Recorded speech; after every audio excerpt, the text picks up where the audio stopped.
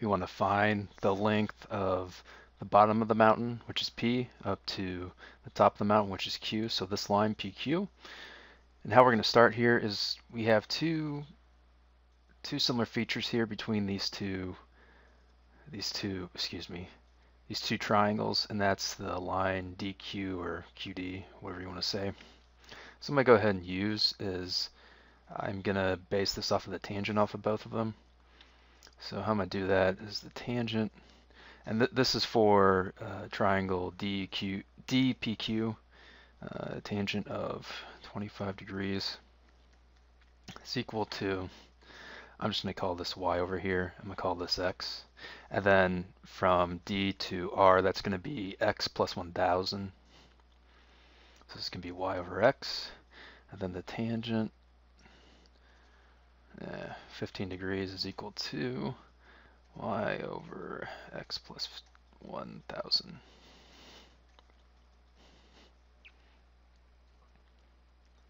Alright, so what I'm going to do next is, okay, I'm going to solve for tangent of 25, or I'm going to figure out what y's equivalent is. So tangent that ends up being 0.4663, and then I move x over, and that's equal to y, so we can substitute y into there. So the tangent of 15 degrees, that ends up being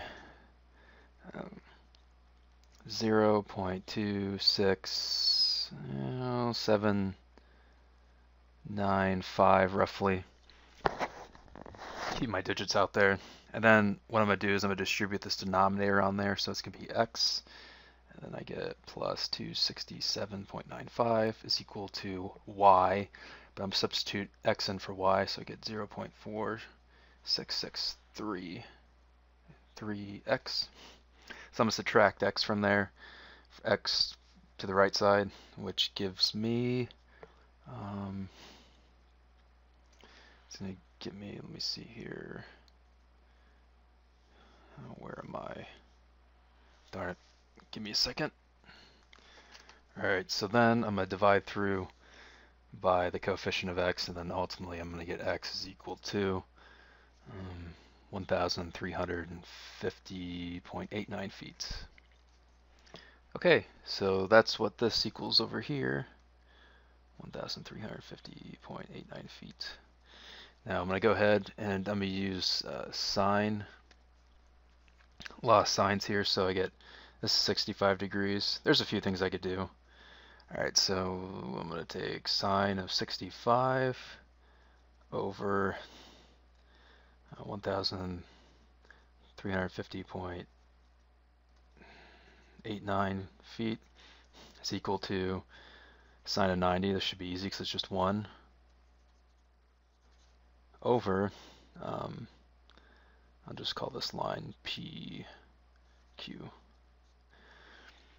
Now I'm going to cross multiply, so PQ times sine of 65 is equal to sine of 90. I'll just make that 1 times 1,350.89.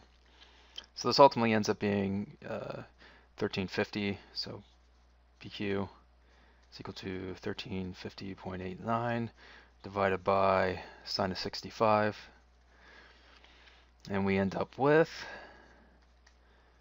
1,490. I got it rounded to 0.544 feet.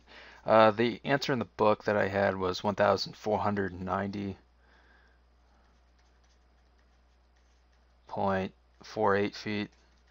But, well, I guess it's just some rounding errors I made, or rounding differences I made during my problem. But anyway, this is what I got. This is a solution.